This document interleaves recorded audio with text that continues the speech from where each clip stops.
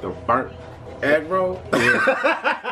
Like I've been dabbling in some mushrooms like this year, you know, like I've done them a couple years ago for the first time, but like this year I started taking them a little bit more and trying to get into that. Like, but that definitely, when I took mushrooms like this year, like it definitely helped me kind of like get more like less egotistical, more like, I guess, feelings of love, you know, which I smoke a lot of weed, but that was like a different level, the mushrooms. Like ego death, they call that. Yeah, ego death. Yep. And it's true. You like just say, hey, I'm not important, I'm just literally a chain in this big, you know, ongoing chain link. And it's just like, man, we're all connected in this way that without you know, without realizing that, you're missing out on a lot of cool connections. Yeah. Have you guys had any like psychedelic experiences?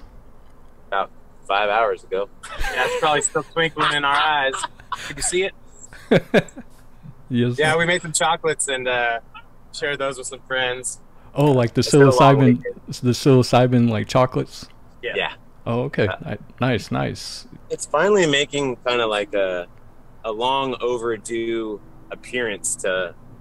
It's not like everybody was aware of it, but now it's kind of like in the spotlight a little bit more. And I think that's so important because of what you said earlier. It's the ability to open up your conscious. And I think everybody in the world should try it at least once, you know. And I'm not like trying to push this on everybody like, hey, you got to go do this. But man, I tell you, if you haven't done it, you're kind of missing like a whole spectrum of life, I feel like. Because it just opens up your mind to how big it all is and how connected it all is.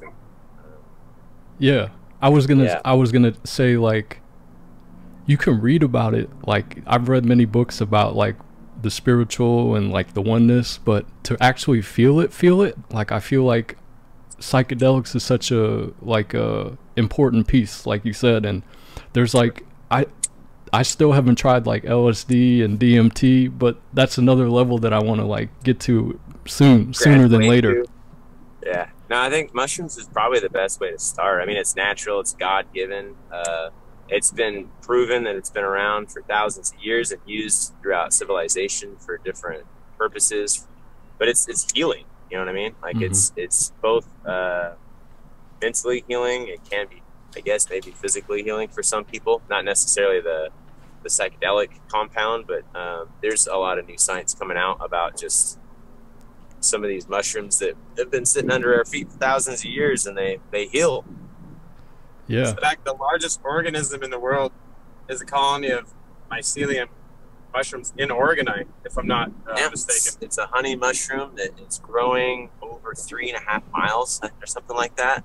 It's freaking nuts. Yeah, you can Google this shit. We're not making it up. Yeah. Just type in largest living organism on the planet, and it's a honey mushroom in Oregon. Yeah. And they have a consciousness. Mushrooms have a consciousness, 100%. Yeah. I don't know about all that, but it sounds cool. I talked to him, okay? Just take my word for it.